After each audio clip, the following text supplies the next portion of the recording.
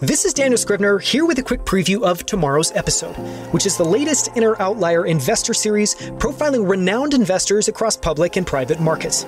In tomorrow's episode, I'm joined by Abby Levy, co-founder and managing partner of Primetime Partners, which is a venture capital firm that she co-founded with venture legend Alan Patricroft of Greycroft and Apex Partners fame that specializes in what they call AgeTech, or investing in technologies around the future of how we age. It's a fascinating conversation that's changed the way I think about aging, ageism, and what's needed to make the best of our lives as we live to 100 and beyond. Here's one of my favorite moments from it. Tune in tomorrow to listen to the full episode.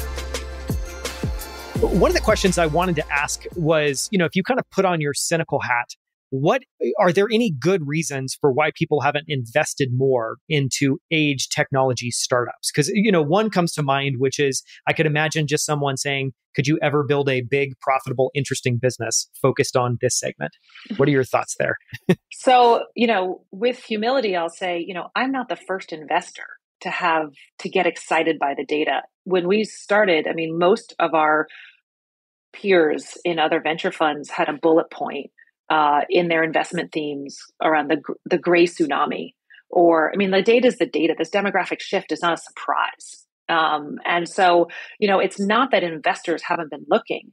The biggest constraint has been there haven't been founders building businesses or big enough businesses. And so the quantity and caliber of the startups has been low.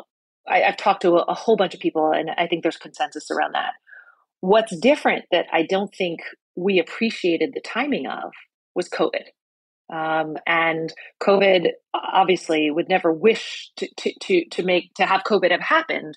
But what it did do is it opened the eyes to hundreds of entrepreneurs of how much needs to be built for an aging population, because every person in our country started becoming a caregiver, whether it was helping your parents or your grandparents find a vaccine, get delivery of their groceries, use FaceTime or some sort of social media app to stay in touch with people. We all became caregivers. And it was the first time that you couldn't look at a newspaper without the front page talking about nursing homes. There was just this overarching shift in attention to aging. And that sparked, and I can see it in our numbers of deals that we saw, sparked entrepreneurs for the first time coming out of the woodwork to work on these issues.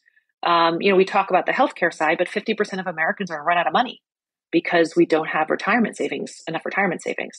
That also came to light. And so we have this kind of, fermentation of issues that are coming to light. And for the first time ever, I think we have a crop of entrepreneurs that are really tackling them in a significant way.